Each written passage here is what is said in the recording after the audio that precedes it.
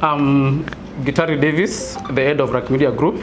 We are here to respond to the report from Sentry, which was released on 21st of February 2023.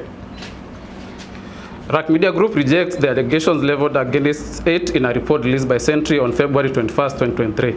The allegations are unfounded and are based on malicious falsehoods with a clear intention of damaging the reputation of the company.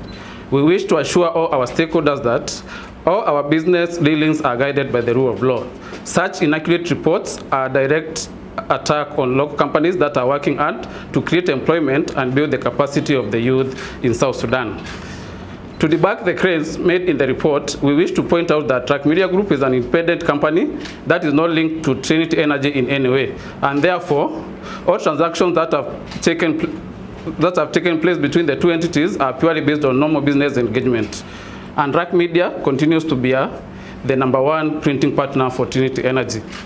The business transactions between Trinity Energy and RAK Media Group involving the exchange of currency were transparent and within the operating procedures of the commercial banks.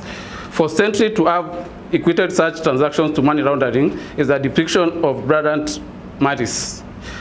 The need to exchange currency with Trinity Energy was occasioned by the restriction of the central bank that limited the total hard currency accessible to the organizations between 200 to 500 per day, which could not support business operations, especially regional and international purchases that were done in US dollars.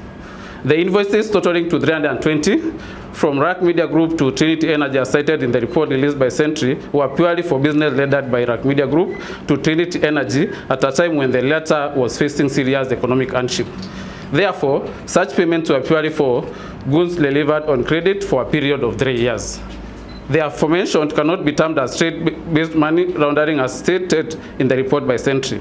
Documents to support such transactions are annexed to this press release for media consumption. Claims that such as business cards were printed at amounts significantly higher than the market rate are unfounded. The company uses a system of job cards where batch jobs are treated as one and charged under one invoice, which is a standard market practice.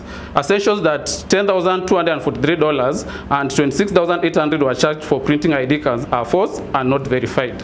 As a printing press, we are competitive with a transparent pricing system that is tightly controlled. Therefore, we condemn Sentry reports allegations in the strongest terms possible. As a reputable brand, RAK Media Group wishes to assure the public that we remain transparent in our business dealings. As corporate citizens, we will continue to support the country and the youth on causes meant to establish a better South Sudan.